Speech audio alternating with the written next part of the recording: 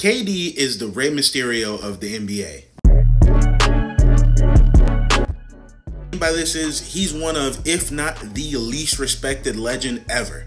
And on the flip side, when it comes to Rey Mysterio, he is also one of the least respected legends ever.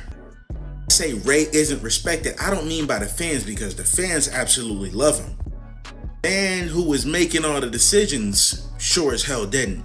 Before I talk about that though, let's talk about all the similarities between KD and Rey Mysterio. Starters, they both have the hardware to be a legend. States championship wins, Rookie of the Year, MVP, IC titles, but most importantly, they're world champions. And even though they have the most important thing in each profession, those championships are often overlooked.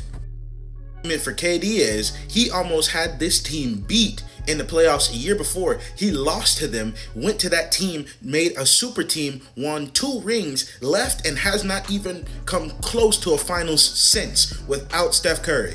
For Rey Mysterio, he kind of only really got the championship because, rest in peace, Eddie Guerrero died and he was his friend, and Boss Man wanted to capitalize off of that.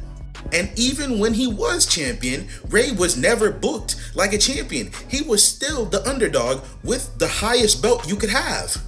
And then his other world title run, he won it at the beginning of Monday Night Raw. Fast forward 3 hours later, he's getting pinned by John Cena.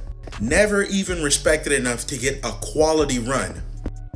From what I'm saying, you can see what I mean by they're the 2 least respected legends, but in 2 different ways. KD, the fans call him soft cupcake, he's not a leader, and they take away his championships because he did it on a super team.